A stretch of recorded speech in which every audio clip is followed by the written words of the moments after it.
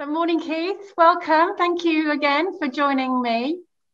This is Climate Action for Associations. I'm Ali Heppenstall, and we're doing a series of interviews, critical conversations, we're calling them, as part of London Climate Action Week. I'm going to give you a quick introduction, Keith, if that's all right. So this is Keith Warren, Chief Executive of the Food Service Equipment Association, the largest independent food service equipment association in the UK, representing more than 190 companies across a huge range of product areas, including, and I'm sure you'll expand on this in our conversation, Keith, but beverage, cooking and warming, food waste, refrigeration, fabrication and manufacturing, ventilation, dealing with fats and oils and greases, etc. And obviously, because of all of that, sort of a great I guess a big link. Your members play a big part of the supply chain, all in the food and beverage industry. I guess I kind of like to start, Keith, by asking you, so what's the link? Tell us about the link between FEA and climate and action. For those that are listening that might not necessarily get what the FEA does and who your members are and what role they play in this much bigger sort of climate emergency that we're facing. Yeah. Thanks, Ali. Yeah, and great to be with you this morning. Essentially what our members do is provide the equipment that facilitates the food and the drink that we eat out of home, whether that's something we choose to do or something we have to do, whether in hospital or grabbing a coffee on the way to a meeting. And as a result of that, the work that we do is significant both within Europe and within the UK in looking at the whole issue of climate change and the agenda that's being set for us. And we're a very fragmented industry, and that's one of the challenges. Fragmented in terms of the customer base for our members, fragmented in terms of the supply chain that feeds into that, and equipment is part of that fragmented supply chain, hence the number of members that we have providing lots of individual items of equipment, all which come together as a system. So we've seen the climate change agenda come to fruition through our work within Europe, through our European Federation. And I think what's increasing is the focus on the organisational responsibilities that we have to undertake. And that's really where our journey has started with CAFA in terms of what we're doing for our own representation. But it's net zero carbon by 2050. And for us, we're only 3 kitchens away from that, given the average commercial kitchen will last 10 years. A lot's got to happen very quickly. Yeah, talk us through that, Keith. What do you mean by we're only 3 kitchens away from net zero by 2050? Well, for us, as I say, the average lifetime of an operator kitchen is about 10 years, and pretty much the average life cycle of equipment is 7 to 10 years, because these are big capital items of equipment that get repaired and refurbished and indeed reused. So we're 3 cycles away from needing to be at that net zero carbon target. And of course, every day that passes, it becomes more difficult to achieve that end game for the industry. So we've got a strong policy agenda we're putting forward that we think government should adopt to facilitate and enable that. Yeah. And it's not fair to say that you're, on one hand, you're quite early in your journey in terms of internally what you're doing corporately. But this is something that you've had your eye on and very, very close watch on for quite some time, isn't it, as an association?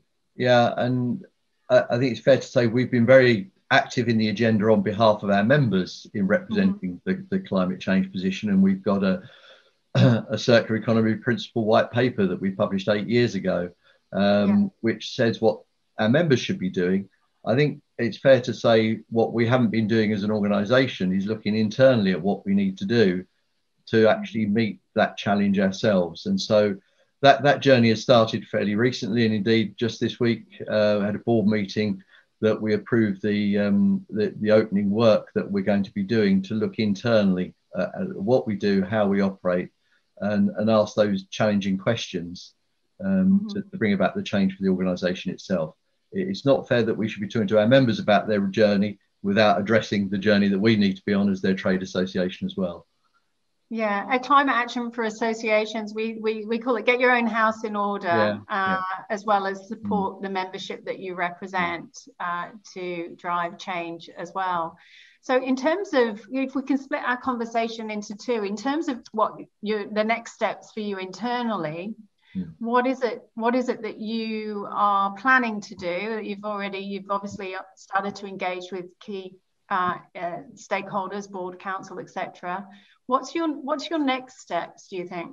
Just so for those that are listening in who haven't actually started their journey yet, okay. What do you suggest? Well, I'd commend any chief exec or managing director of a trade association to look at the resources that are there, because in starting, we knew we needed to start the journey. Until I became aware of CAFA, it was a challenge of where do we start, and I guess it was going on the too difficult list for a while.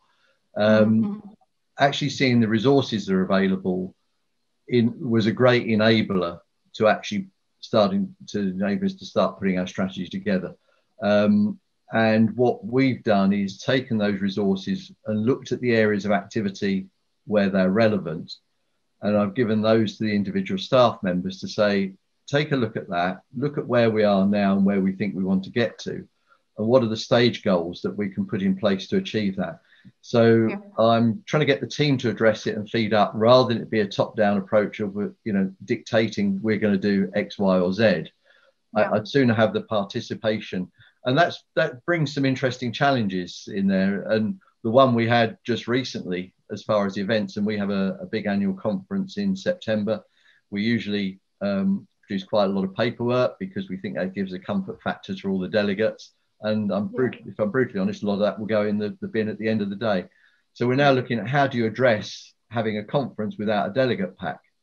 And that brings the challenge, well, we need a delegate pack because we print A4 pages which support those who are sponsors. So it's like, okay, how can we deliver that level of communication but without using a physical presence? So these are the sorts of debates and discussions, and we think we found a way through it that are challenging, but actually it's been quite unifying as a team in terms of how we look to manage those situations.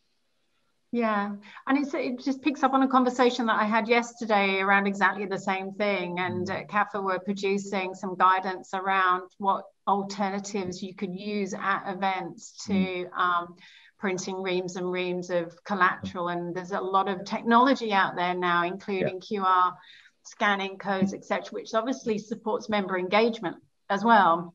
Because then you have that ongoing conversation around the subject matter in which they're trying to access the information on, which is obviously really interesting to partners and sponsors as well.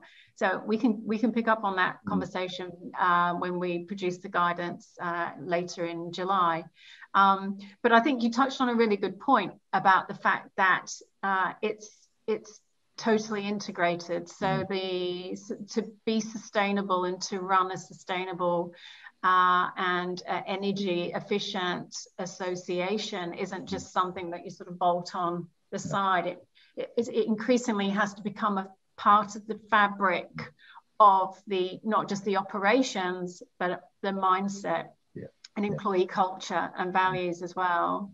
How big is your internal sort of steering group that you've pulled together, or your not steering group, your operations group in relation to? Well, as a team, there are 4 of us, and we're also supported by external services and such things as PR and marketing communications and technical work as well.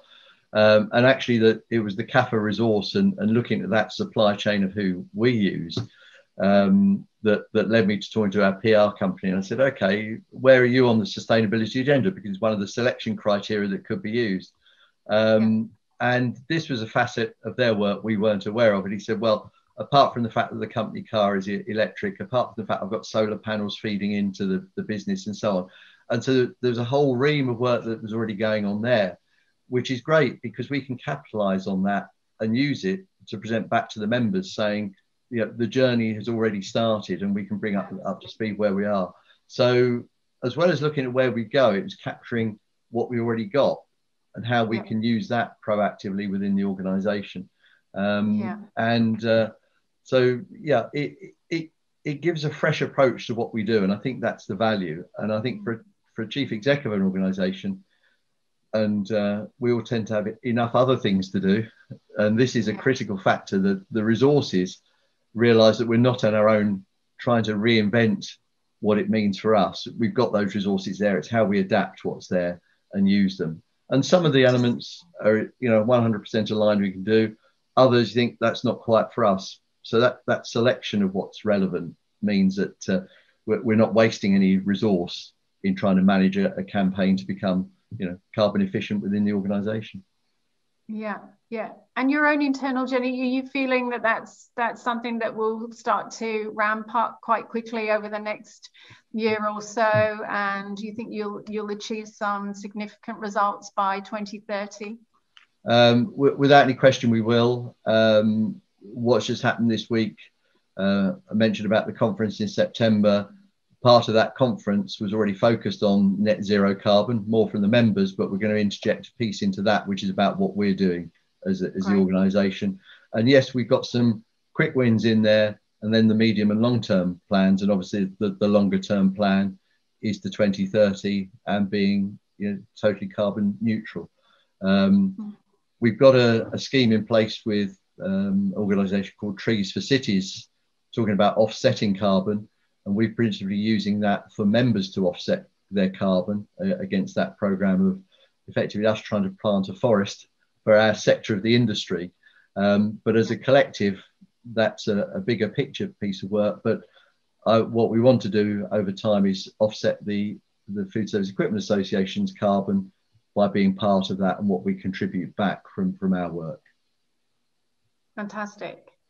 And with just a couple more minutes left for our conversation, if we just sort of flip it back round to member support, what are the next steps in terms of you talked about your policy agenda and the pressure that you're putting on government, etc. Can you just expand a little bit more on what your next steps in relation to that look like, and what we expect to see coming out of the FEA in the not too distant future? Yeah, okay. We aware of the COP26 meeting later on this year. We had a focal point against that, and also recognising the challenges of what we've just been through with COVID. So we put a 5-point plan together, and just to very briefly give a view of that, it's that members who are producing more energy efficient equipment should get a value back against that for bringing it to market. Yes, there are existing R&D and tax credit schemes, but there should be an enhancement for new product that's coming on that's more efficient than old product. For consultants and dealers who design the kitchens, there should be points for installing that equipment. And there are schemes around that collect that, but they're not as focused. They need to be on our particular sector for equipment. So we want greater recognition there through the schemes that are in place.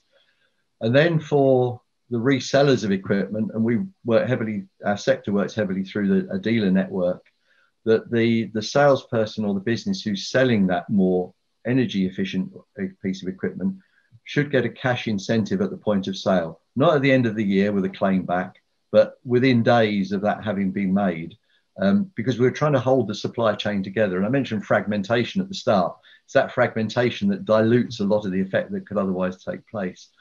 And then going through to the operator, and it's great that the super deduction is there, the 130% capital allowance that's available for operators. But of course, it does mean that if they have to be making a profit to gain that, and within food service at the moment, given that the industry has been heavily shut down and restricted over the last 15 months, that's a challenge. So we're saying there should be a deduction that could be made off business rates, for example. So it's more directly relevant to their business, the fact they're buying this energy efficient equipment. And then to bring all of that together, we need a proactive recycling scheme that takes old, perhaps less efficient equipment out of the market, refurbishes it, repairs it, reuses it, redistributes it, perhaps internationally where others can take advantage of it. So we've got a churn going on within the market, and that's very much the policy position that we're pushing forward, because all of this issue is going to need some radical thinking from government to make a change. The evolutionary movement from where we've been to hope that we get somewhere by 2030, 40 and 50, it's not going to happen. And other things that could come onto that agenda are the greater leasing of equipment for a period of time so that old equipment becomes obsolete from a capital point of view and new, more energy efficient equipment can go in. Should energy companies be charged with doing this? They supply us with the energy. They've got to reduce the carbon footprint of the energy supply networks. There are different issues that can come through there. So there's a lot of big discussions that are going on at the moment to help facilitate the change that's going to happen. And how likely, I mean, you used a great statement there around government needing to think more laterally and ambitiously. Yeah. On your sense, are we moving in that direction? Is that something that you've actually seen evidence of recently? We have. Certainly the investment is there, and let's take a very big picture piece, the move towards hydrogen as a gas supply. Our sector uses a lot of gas at the point of use to heat food products. The move to hydrogen will remove the carbon from that, and we're fully behind that. So that's pretty radical, and it's against that decentralization, digitalization, and decarbonisation agenda it's going on. That started a while back, but what we've seen more recently, a big move from government towards having an effective energy technology list as a procurement portal that customers can use to select equipment based on its energy efficiency. It'll bring a challenge as to how that equipment is judged and the standards that are needed, but they're out there and they're what need to be incorporated in that so that those value judgments can be made against either an energy label or an energy using criteria. So there's some bigger picture things going on that we'll see come through, and there's some more localized work. And I have to say, the Department of Business Bays is doing a lot of work on this to facilitate it, and they get it, and the resourcing is there, and the caliber of the individuals is strong. And I think what we just need to see is a more criteria-based policy agenda from government, because as soon as that is there, then companies will move to fill the gap because they have the certainty of what the future looks like. At the moment, I think it's still not as clear as it could be. Yeah, fantastic. Keith, we're nearly out of time.